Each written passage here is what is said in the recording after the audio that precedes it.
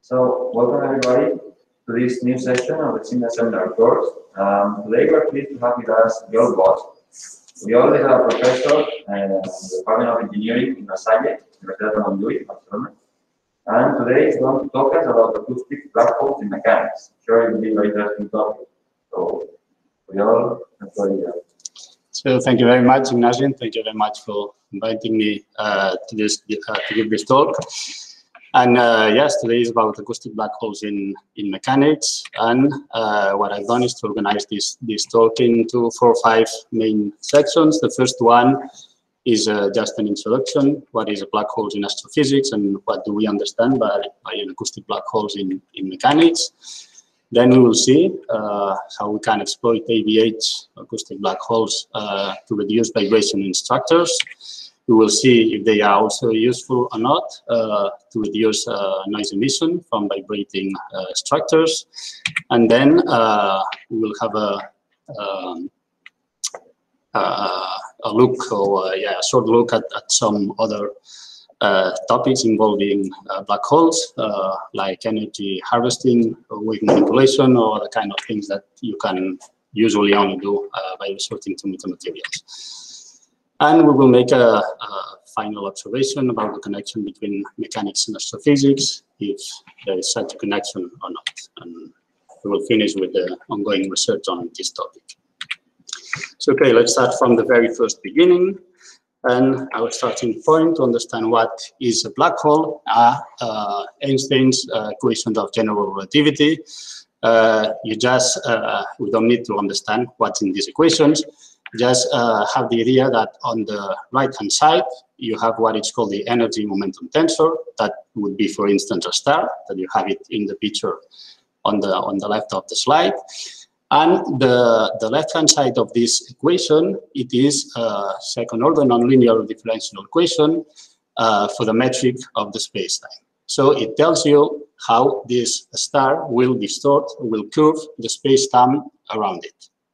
And once you know which is this curvature, you will see how particles can move in space. And this is why, for instance, a particle having no mass, like a photon, will perceive or experience gravity, while this is not possible in Newton's gravity law. And okay, that's the idea under these equations. And you can think of it as if you take a basketball and just put it onto a blanket, the blanket will curve. So that's the same idea, but with space-time instead of space, of just space. So the first solution to the Einstein's general relativity equations were due to Schwarzschild. And the metric that he obtained from Schwarzschild's solution, you usually write it in a compact form by resorting to the differential line element. We just call a differential interval here because it relates the distance between 2 points in space-time. Okay, so it's the same idea that you could use to compute the distance between 2 points in a curved surface. And if we have a look at this line element, we have the angular dependence, but what is more interesting are the other 2 terms. And we can observe here that we have 2 singularities in this metric. The first one takes place when the radial direction is 0, and this one is unavoidable. At the center of the star, the equations just blow up.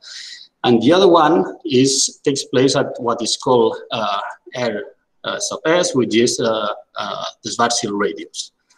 Okay, and the Schwarzschild radius, this distance, is what is known as the event horizon of a black hole. So the idea behind this is that if you take a mass of a star and put all the mass inside this radius, then you get a black hole. And every object or everything that passes the horizon event is doomed. You can no longer escape from it. And for you to have an idea, for instance, if the whole sun was reduced to a sphere of having a 3-kilometer radius, the sun will become a black hole. If we take planet Earth and reduce it to more or less a tennis ball, then the Earth would become a black hole. Okay. And well, maybe you are familiar with this picture from 2019. It was the first picture of a real black hole. What we are seeing here is the accretion disk is matter falling inside the black hole, and it corresponds to the supermassive black holes at the center of the M87 galaxy, which have 7 billion times the mass of the Sun.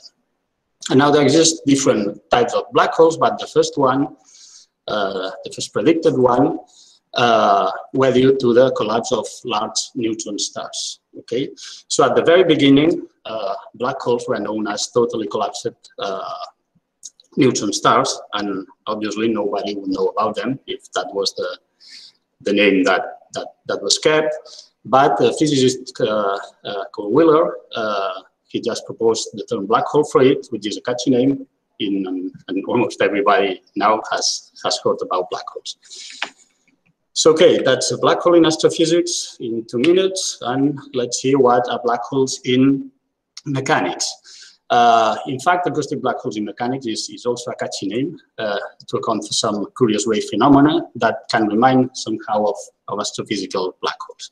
And there are 2 types of ABHs, those dealing with waves propagating in beams, plates, and cells, and in structures in general, and those dealing with acoustic waves propagating, for instance, in duct terminations. Now, the first type of black holes, the original ones, were proposed in the late 80s by a Russian physicist or engineer, I don't know. And his idea was, okay, this is if we have the termination of a beam, and instead of having a straight termination, what I do is to tailor a power law profile. Okay, so the thickness diminishes according to this power law profile. And he showed that if this is the case, the speed of the propagating wave and the phase speed and also the group speed will tend to 0. The wavelength of this wave will diminish and the amplitude will grow. And actually, you can compute it, and it will take an infinite amount of time for the wave to reach the tip of the ABH. Okay, so there can be no reflection from such a termination, and this is why now it's called a black hole. But Mironov noticed himself that in practice, obviously, it's impossible to have a 0 thickness at the end of any realistic structure. And if you just put a truncation thickness there, you can have up to 80% of reflection. So that doesn't turn to be very useful. And in fact, Mironov's work remained unnoticed for many years. Until in 2004, okay, Krylov and Tillman came up with a very simple idea. If it turns out that the wave gets trapped and the amplitude grows at the tip of the black hole, just put a damping layer there and try to dissipate it. Okay, so we now here have this H0, which is the truncation thickness. And from that moment, there's been the topic of black holes became quite popular, and there's been a large amount of work on it. So I show here on the left hand some pictures of real black holes, termination. On the top you have from a uniform beam from this ISVR video, the different type of black holes. And on the top you have a black hole with some damping material. And here we made a finite element animation of how an acoustic black hole for a beam works. We have on the bottom a uniform beam, on the center an ABH beam with damping, and on the top an ABH beam with no damping. So I would like you to focus on what happens at the tip, and when we've got this excitation, it will start now again. Okay, now for the uniform beam, the wave propagates at the same speed. Okay, and it gets reflected at the end and comes back. While if you see what happens with the ABH, you will see that, as we mentioned before, the wave starts to slow down, the wavelength diminishes, and the amplitude grows. And now, if you look at the region between the external line excitation and the entrance of the ABH, we've got the reflections. you will see that we have almost the same level of vibration for the uniform beam through all the beam, while for the ABH plus damping, there's almost no vibration here. But you have some reflected waves if you put no damping on the ABH, okay? And so, I mean, the setting ABH on a boundary, it's interesting, but it's of no useful if you plan to use them for more complex structures. So people come soon with the idea of embedding black holes on plate and surface instead of placing them at the boundary. And here you have the most typical embedded black holes, which are circular black holes, okay, and they have also a polar profile to the center. In the right one has a hole in the middle, and the other one has just a truncation thickness.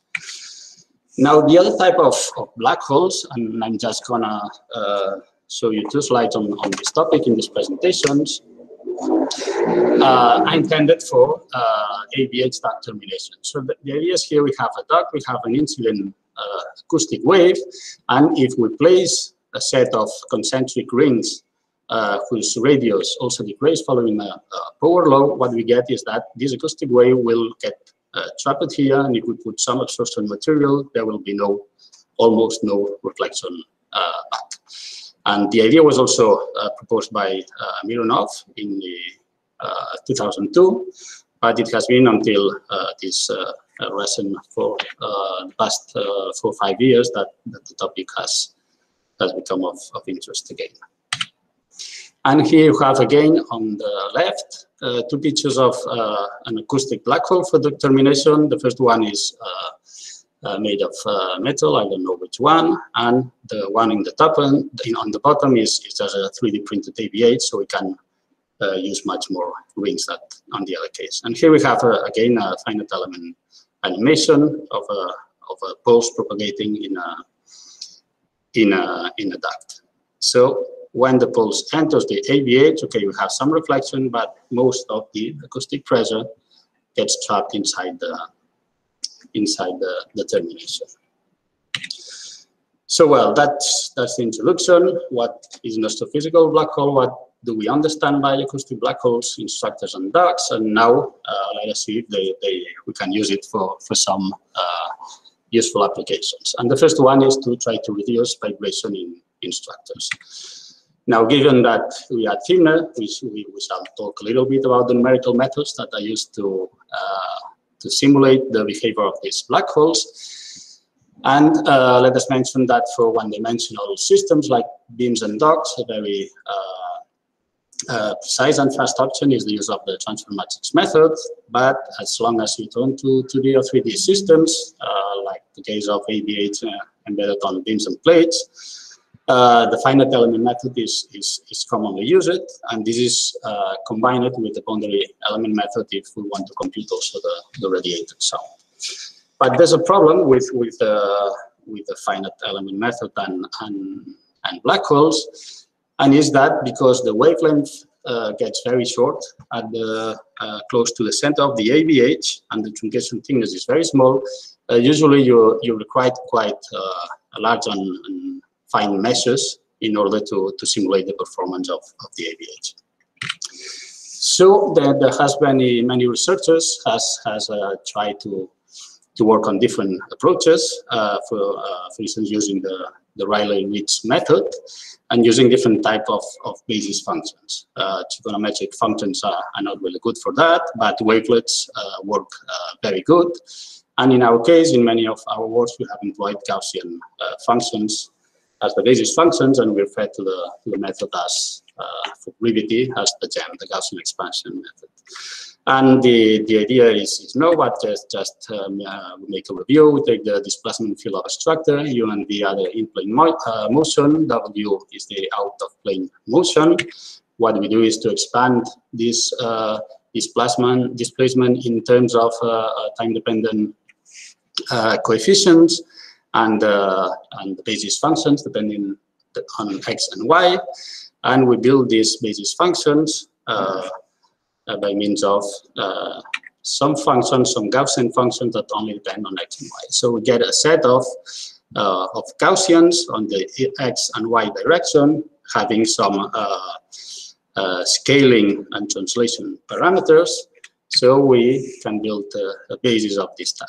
Okay, here we have one of the basis functions. We can translate it and know that the axis here has different magnitude, and this function is sharper and has a larger peak than the other ones.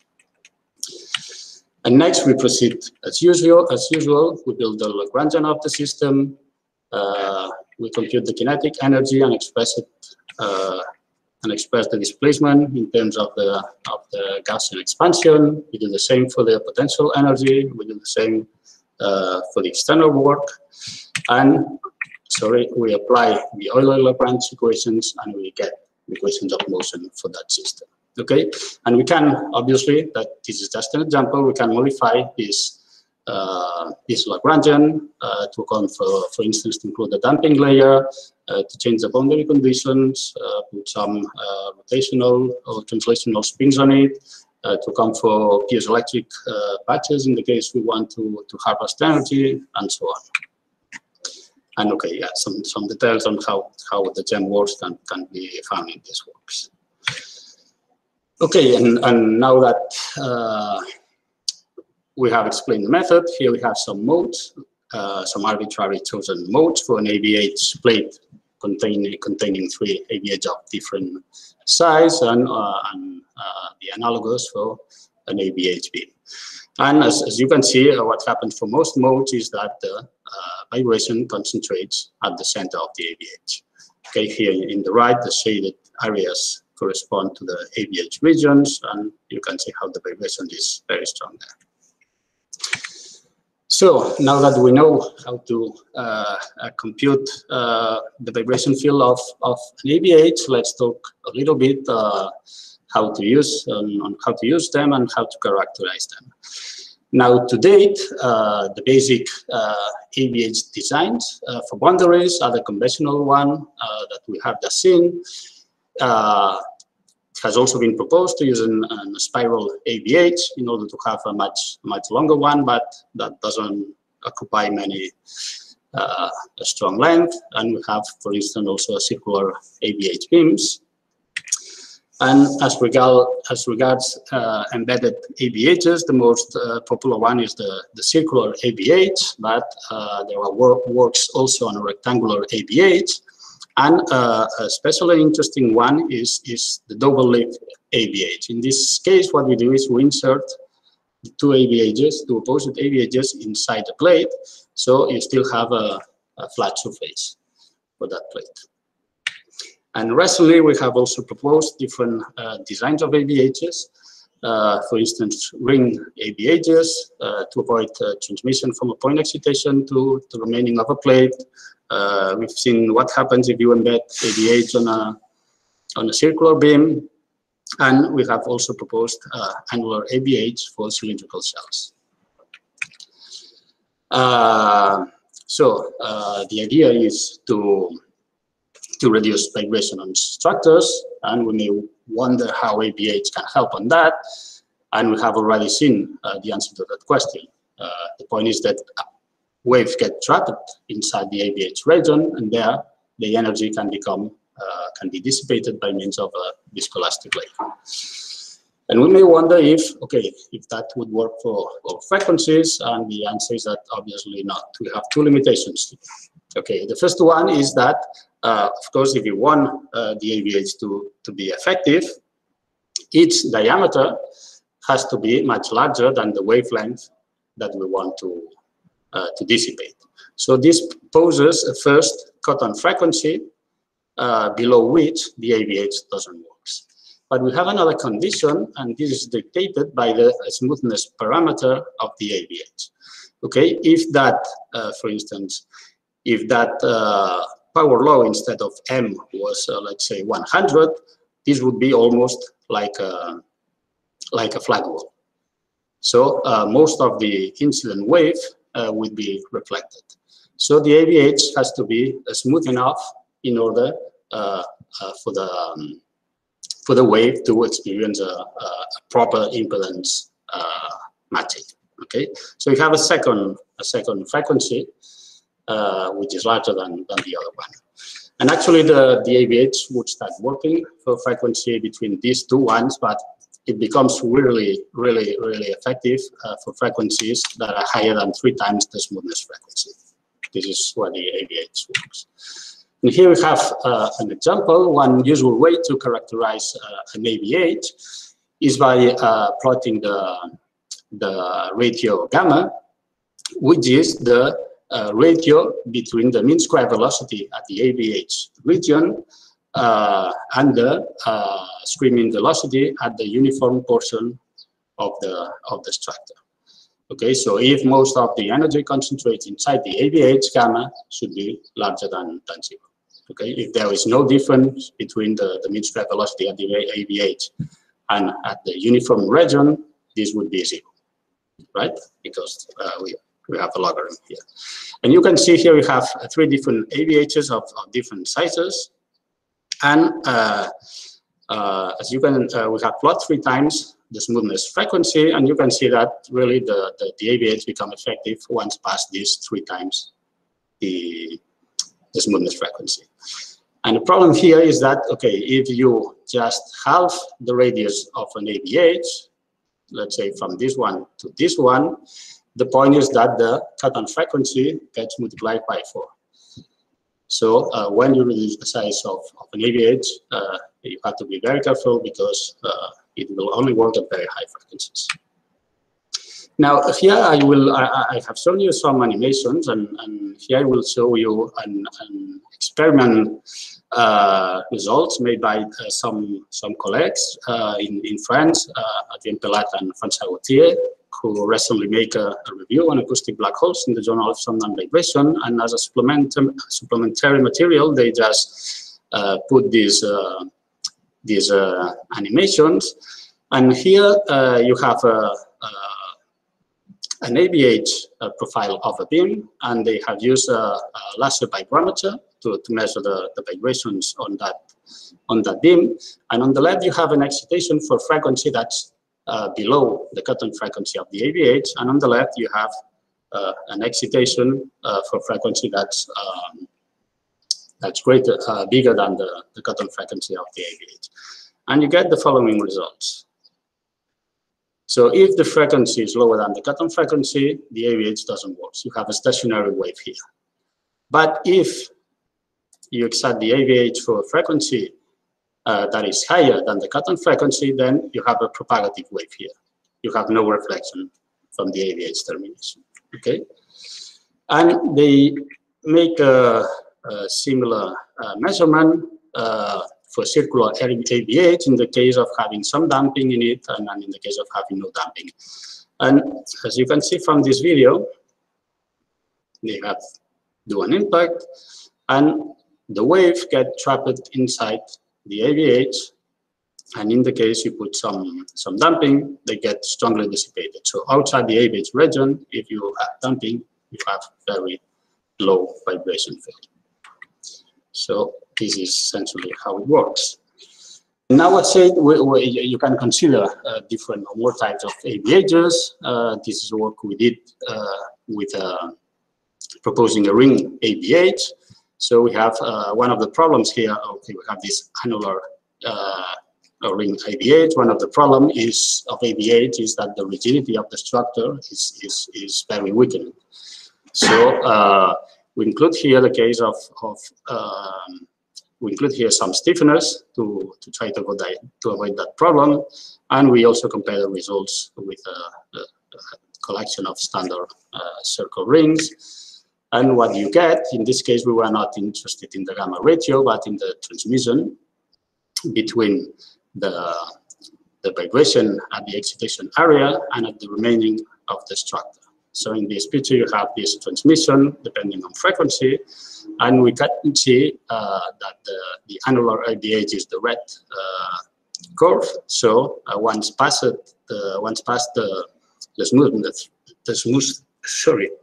smoothness frequency, it becomes very effective. Okay, And even if you put some stiffness, which is the red curve as compared to the uniform plate, which is the prone one, the ABH is very effective in isolating this vibration transmission. What happens before the smoothness frequency, cannot be attributed to the ABH effect, but to the model behavior of the plate.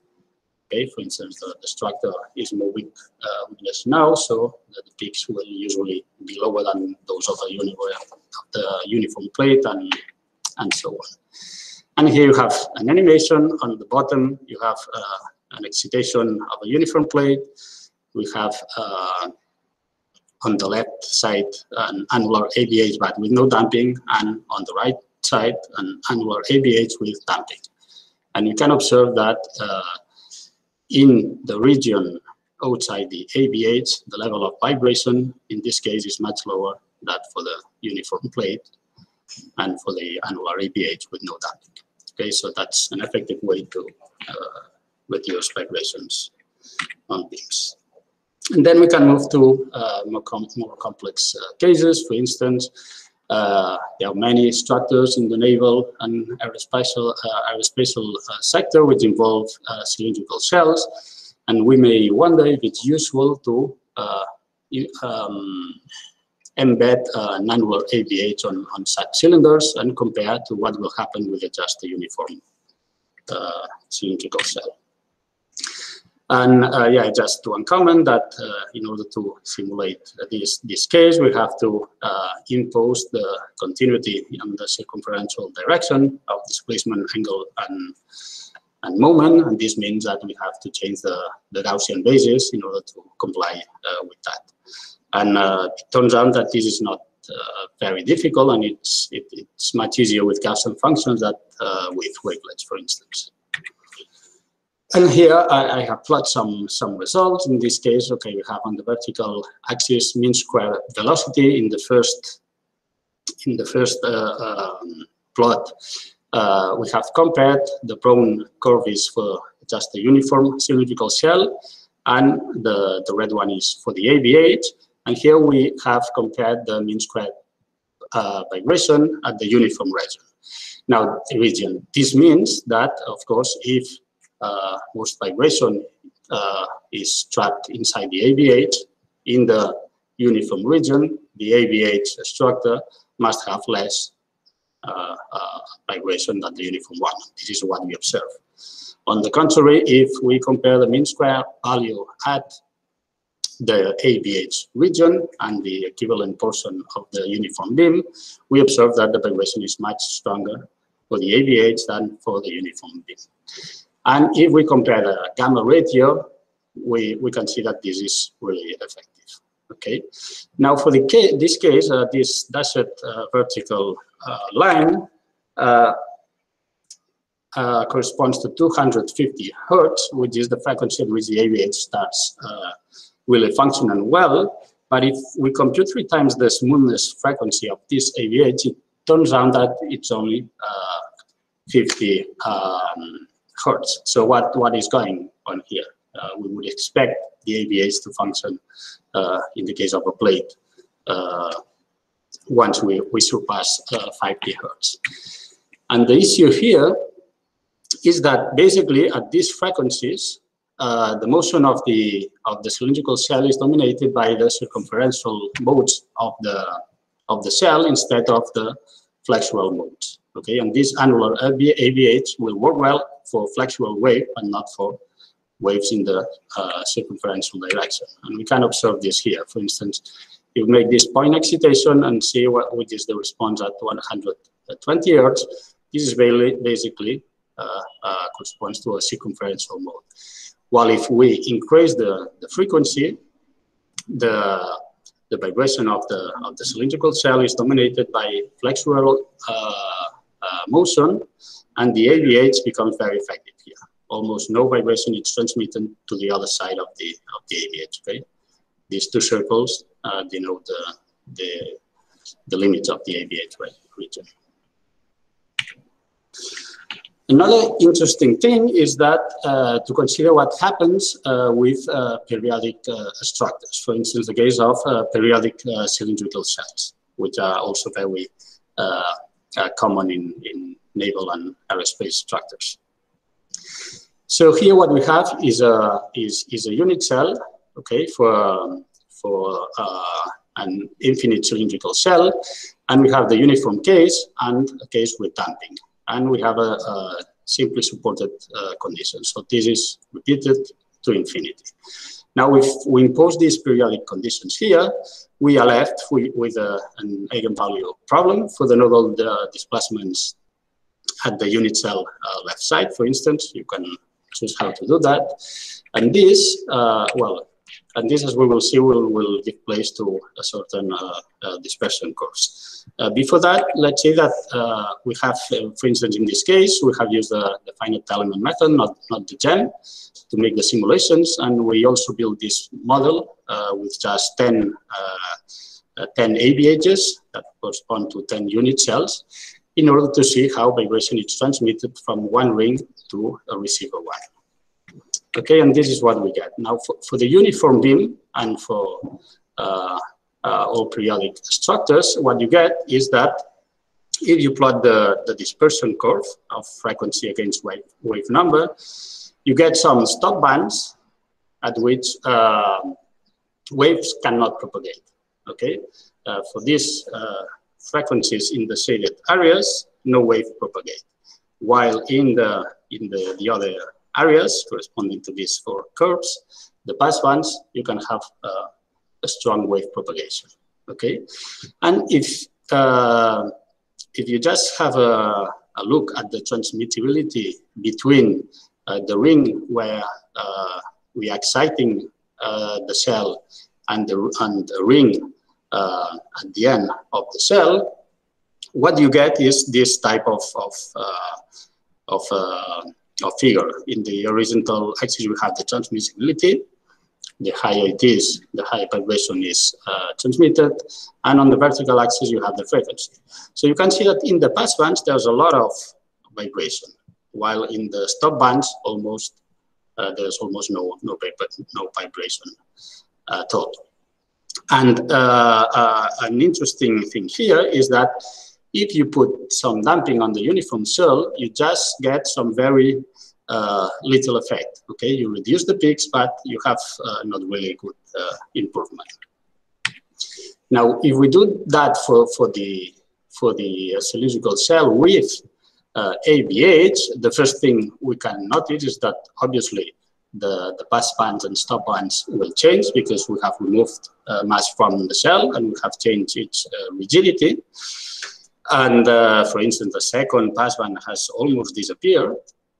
And if we plot the transmissibility in the case of no damping, which is the brown curve, and in the case of damping, we have a tremendous reduction in the transmissibility thanks to the ABH effect. And this is what you can show in this top figure. Okay, almost no. We are exciting this at, I'm sorry, at 650 Hz, which is in this passband, and almost no vibration is transmitted, while in the same case for the uniform plate, we have a lot of transmission there. Okay. So, okay, we have now an idea on how we can use ABH to reduce vibrations. And now we will have a look at what happens with noise radiation. Now, what we have now, we have some parts of the structure that has a lot of vibration inside the ABH, and we have some parts of the structure with much less vibration, the region outside the ABH, and how does this will reflect on the noise radiated. We will have the same amount of noise, less noise, or much more noise. Now, to see that, let me connect to this ISVR video and just listen to it. I mean, for the vibrations, we have seen animations, we have seen experiments with a laser vibrometer, and let's see what happens if we excite an ABH with noise. On the left-hand side, you have a uniform beam, and on the right-hand side, you have an ABH beam with the same amount of damping. So have two aluminium beams, one without an acoustic black hole and one with. We have a thin layer of damping material like glue tack stuck to each, which absorbs vibrations. You can hear the effect of the acoustic black hole as the straight beam rings like a bell, whilst the acoustic black hole sounds more like a dull thud.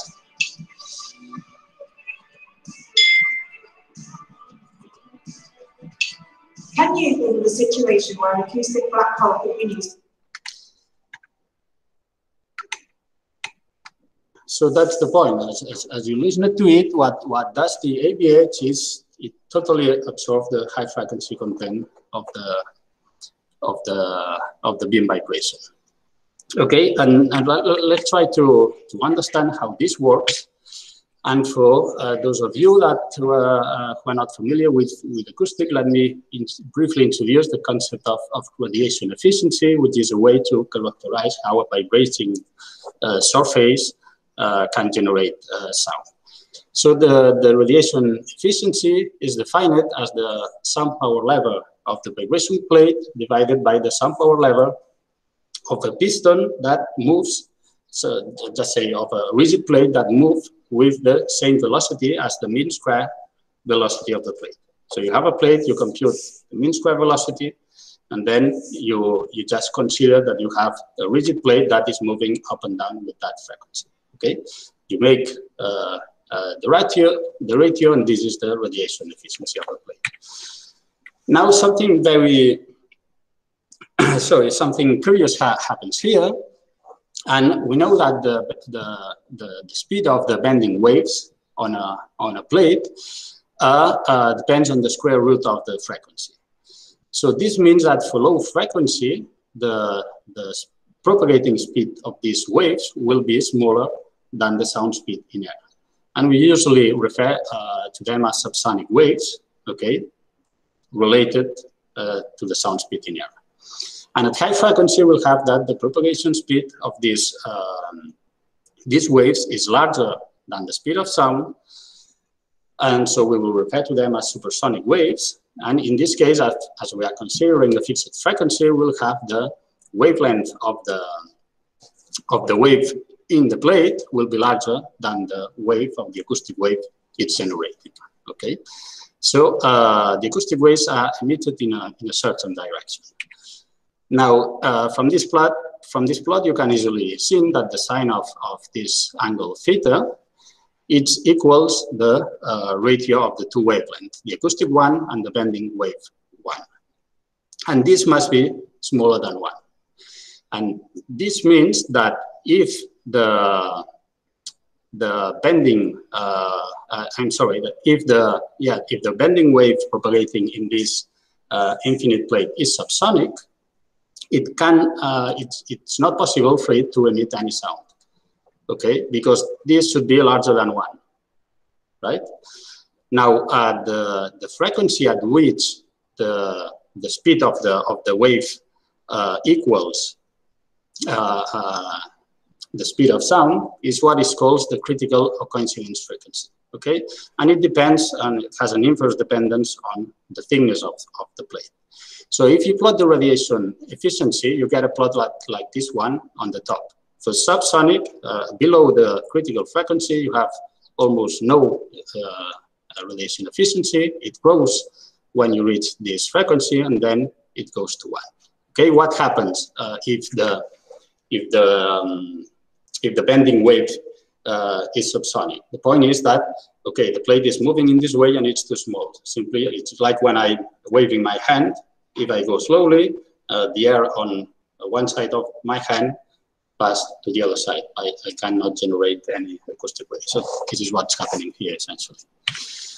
Now, if you want to see how a black hole can influence sound radiation, there's a very interesting work by Ma and Cheng, and they did that for plate. And here you have a picture of what is called the supersonic intensity on the surface of the plate. And on the first row, they excited the plate with a frequency that is smaller than the critical frequency. Okay, and we say that, okay, if there's no ABH, there should be no radiation from that plate. But this is the case of an infinite plate, okay? But if we have a finite plate, okay, a finite plate essentially will radiate noise at the boundaries, because at the boundaries there's no compensation. I mean, in the middle of the plate, for every dip, there's a peak to compensate that, okay? But in a finite plate, this is not possible. And what will happen with the ABH plate? Well, the point here is that we don't have just one critical frequency, because the thickness is changing. So we have many of them. So as long as this wave enters the ABH, its corresponding critical frequency at a given thickness will be far away from the critical frequency of the uniform plate. So the ABH region will be a very, very poor radiator of sound. So this region will almost emit no sound. And what happens if we emit at a frequency that is higher than the critical frequency of the uniform plate? Well, here, as we can see, the plate is emitting a large amount of noise. And what happens for the ABH case here is that when the wave enters the ABH, at some point, its frequency will match the critical frequency. So we have a transonic boundary, and inside this boundary, the critical frequency corresponding to the small thickness of the ABH will be smaller than the critical frequency of the plate, and again, we will have no noise generated inside the ABH. So if we see the effect on the radiation efficiency, on the top we have that of a uniform plate. I'm sorry, the low curve is that of a uniform plate, and I'm sorry, I'm not saying it right. The one on the top is that of a uniform plate, and the one on the bottom is that of the plate with an ABH. So we have a strong reduction in the radiation efficiency. And similar things occurs, for instance, if you test the case of a cylindrical cell and you plot the radiation efficiency here, the situation is more complex, because the radiation efficiency for cylindrical cells, depending on if it's an acoustic thick cell or thin cell, they have a universal behavior or not. But in general, you have a strong reduction of the radiation efficiency. And then, okay, once you know the vibration of the surface of the cell or the surface of the plate, you can use the green function approach to compute the sound pressure at the far field. And here you have some two figures for the case of a cylindrical cell. The first one corresponds to the sound power level versus frequency.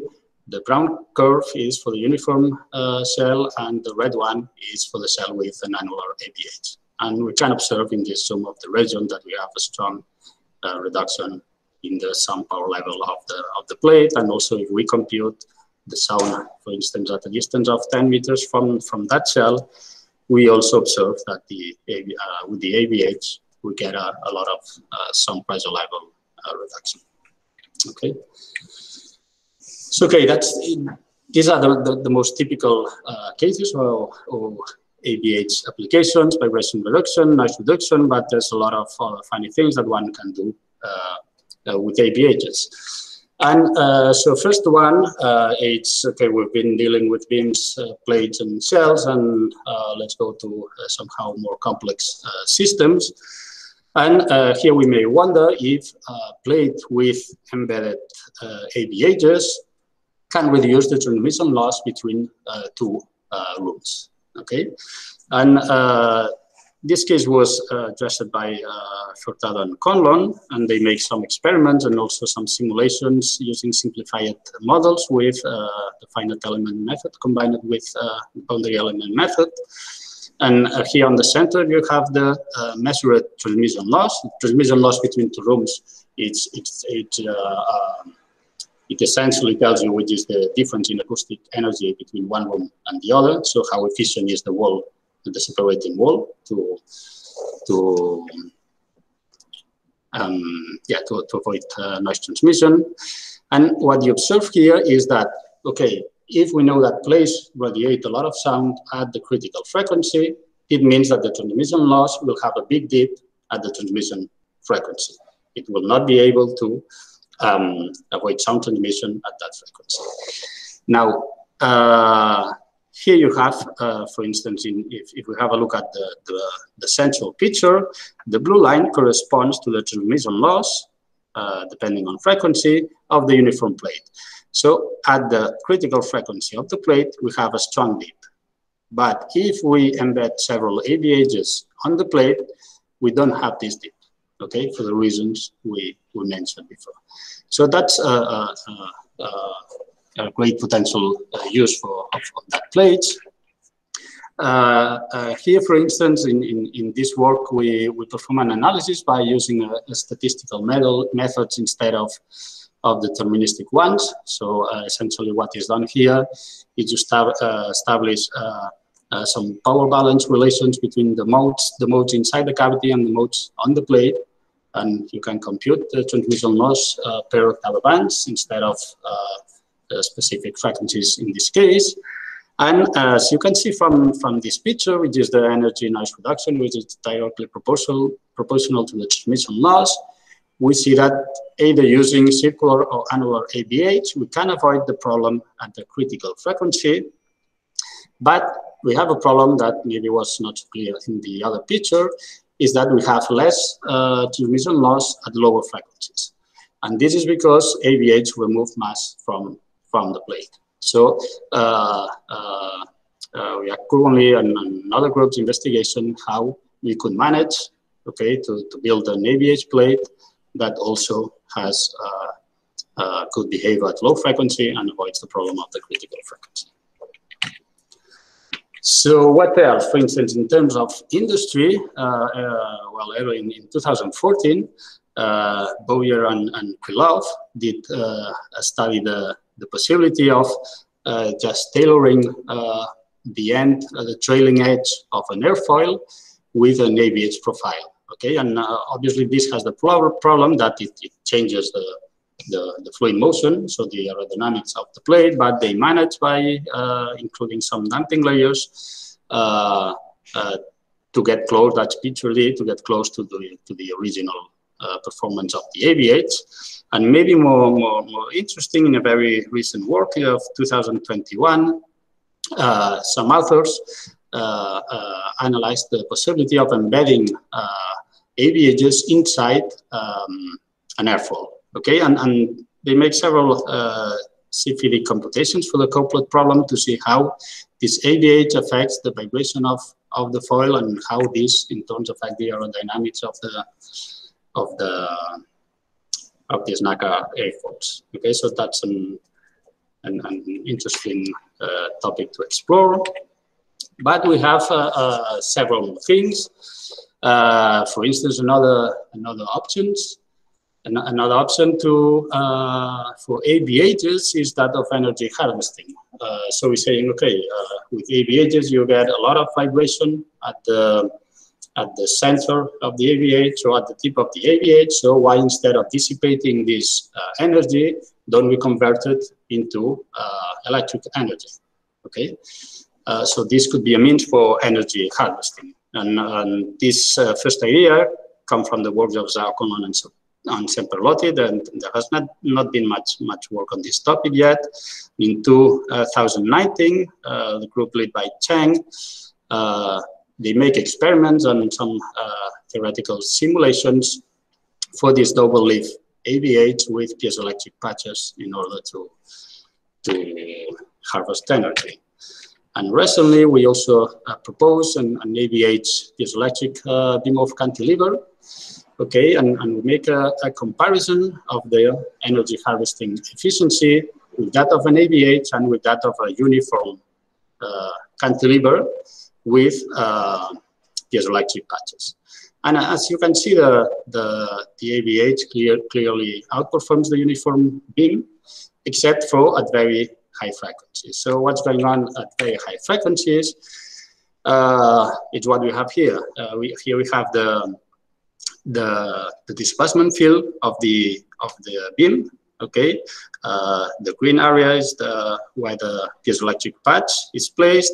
The gray area is where we have the the ABH, and if the frequency is not very high, we just have a maximum inside the piezoelectric patch. But if the frequency is very high, then we may have maximums and minimums inside the patch, and so they compensate each other, and this is not effective for harvesting energy.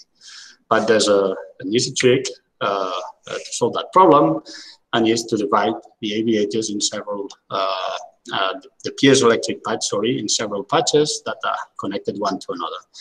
And here you can see the difference in energy harvesting. Here we have changed the logarithmic scale of the plot to better see this effect. And we see how for higher frequencies, if we use 5 ABHs instead of 1, the energy harvesting efficiency gets, well, it's very increased. Another things that you can do with ABHs, they have some amazing properties that you can only usually get using multi-phase metamaterials, and is that by analyzing the dispersion curve and the equifrequency contours, you can find frequencies at which, mostly in the ultrasonic range, where some strange things happen for wave propagation. For instance, you can use this arise of ABH, and if you excite at this point at 43 kilohertz, you get the collimation of the waves. So here you have circular wave propagating on the plate, and once they cross the ABH array, you have collimation. Or you can use that ABH also for focusing energy at a point. Or you can get some strange thing as refraction. You can have negative refraction, which is not possible with standard materials. You can have only negative refraction, or you can have refraction, positive and negative refraction. And we also did some tests on that. And for instance, if you just make a row of ABH, you can get a strong collimation as compared to a uniform plate. You can make just use a curved array, okay, and you can deflect that that strong wave collimated wave, or even you can attempt to go for some double curvature for this beam. Or you can also play with other configurations in order to focus energy at a point. And for instance, here you could put a piezoelectric pad in order to harvest energy. Okay.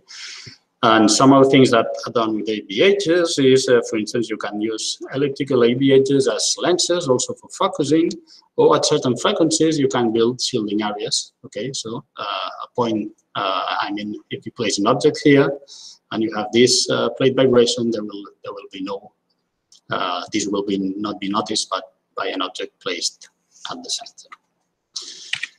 And so we are about to finish. And okay, we've seen that term acoustic black hole was a catchy name in astrophysics. It is also a catchy name for this phenomenon. We have just overview in mechanics, but we may wonder if there's a real connection between an astrophysical black hole and with a mechanical signal. And this is the case, and actually it was first proposed in the early 80s by a physicist called Unruh, and he showed that if you get the Schwarzschild solution, we've seen at the very beginning of the presentation of Einstein's equations, and now you can consider the following problem. And is that we have, okay, flow propagating at subsonic velocity that goes through what is called a Laval nozzle, okay? And at this throat, the velocity will become supersonic, and we have a supersonic region here. So it can be proved that the acoustic perturbation that propagate here, once they cross this line, is like crossing an horizontal band. They cannot propagate upwards. So the equations that these acoustic waves fulfill are the same, or they let's say they move as if they were doing so in a curved surface that it's the same that's partial found for astrophysical black holes. Okay, and there's been other examples. For instance, more recently, Oregon and colleagues, they propose, okay, having here a straight duct with a flow and a compliant wall, such that it slows down the acoustic the speed of sound in the flow. So at some point, this will also these acoustic perturbations will become supersonic, and then you have also the same effect as that of an astrophysical black hole. But it's to say that all these mechanic analogies, they have a big problem, is that in flows, as you all know, we have a problem of turbulence, so they are not very useful to make astrophysical investigation. But several people are using what are called Bose-Einstein condensates with the same idea. And what they are doing is that there's a whole branch of general relativity, which is called analog gravity, and they intend to detect and measure things like Hawking's radiation in black holes by using experimental tests that fulfill the same equations that black holes in general relativity. So here we go to the end of the presentation. Just a few words about ongoing research. And there's a lot of current work on optimization methods for black holes. People are using machine learning techniques, topological optimization, and so on in order to find better profiles to distribute the damping patches at proper sites and so on. There's also a lot of investigation to try to improve the performance of ABHs at low frequencies. For instance, some people are trying to explore nonlinear effects to make a transfer of energy from low frequencies to high frequencies. There's the option to combine ABH with metamaterial. And also people exploiting non-lock and response of structures to that goal. And in what concerns industrial applications, it is true that ABHs are still at a very initial research stage. Okay, they have the advantage of having line mass, but the disadvantage of a weak structural rigidity. So people are trying to exploring now if ABHs could be useful for several industrial problems. And then another very interesting area of research is that on how to manufacture ABHs, 3D printing approaches, tailoring, etc. So in order to move ABHs, let's say from university to industry, we need that the manufacturing of these ABHs become cheap, okay? Because otherwise they cannot compete with a standard method, even they perform better. So that's all I wanted to explain to you, and thank you very much for your attention. And if there's any questions, I will be glad to answer. So thank you very much. We got a very nice talk. We have time for a couple or one or two short questions, maybe, if anybody wants. Who asked?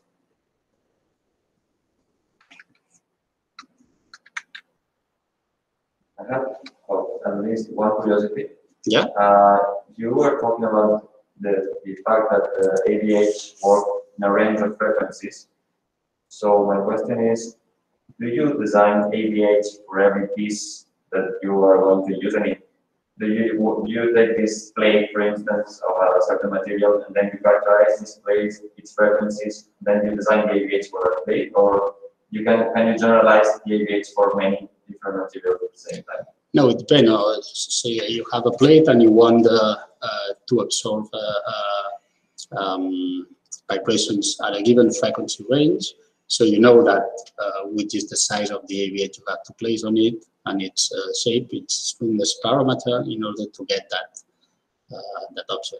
If you want to absorb at the very high frequencies, then you know that with small ABHs that will work. But as you go to lower frequencies, you need large ABHs to do that. somebody is raising a hand. David, okay. Yes, I have another question. So I'm studying the flexoelectric effect, and one of these applications, it is a similar effect to the piezoelectric effect, which is only relevant at the micro scale or some micron scales, nanoscale. So my question is whether there is some works of these acoustic black holes for energy harvesting for microscopic or nanoscopic devices. So maybe not working on piezoelectricity, but based on other physics that are relevant at the micro scale. I'm not aware of that, honestly. There exist very few works on ABH, on energy harvesting using ABH, and I would say that 4 or 5 papers at most, because it's very recent. So I think that this is the state of the art, and people have not gone further than that. So it's an interesting issue if you want to address it. Right, it just catches my attention, right? And then I have a second question, if I have some more time. So at some point you mentioned that Gaussian basis functions were more useful in this particular case rather than standard finite element basis functions. And I wonder why. What's the specific reason? I have heard that in some acoustic problems, for some particular quantities of interest you want to measure, the nice property of Gaussian basis functions or B-spline basis functions is that they are smooth, whereas the finite element basis functions do not maintain the smoothness of the basis. So is there this reason there, or there are some other reasons? Yes, actually, if I have to be honest, at the very beginning was okay. People are working with wavelets, and Gaussians are easy to implement. Let's try what happened with them, and they give pretty good results. And when we go for later work and try and need to adapt the Gaussian basis in order to fulfill continuity conditions and periodic conditions and so on, it turns out that it was much easier to do that with Gaussians than with wavelets, for instance. For wavelets, you need some iterative and very time-consuming processes, and with Gaussians, we find a way to get the new basis functions in a quite straightforward manner. Right, I guess that's also applicable to B-spline basis functions. I mean, I have some experience with B-spline basis functions, and for instance, applying periodic boundary conditions there is really easy compared to other techniques. Splines. Okay, I'm sorry, I didn't get you. Yeah, yes, I guess that you can also use splines. At least in ABH literature, you will find some initial attempts with trigonometric functions, but they converge very, very bad. So most work are with wavelets and Gaussians, but splines could be an option too, of course. Yeah. Okay, thank you. You're welcome. Thank you. If there are no more questions, then I think we can close the seminar here. Thank you again, Muriel, for the seminar. The lecture was very interesting. And see you all in the next session of seminar course. See you. Okay, thank you. Bye-bye.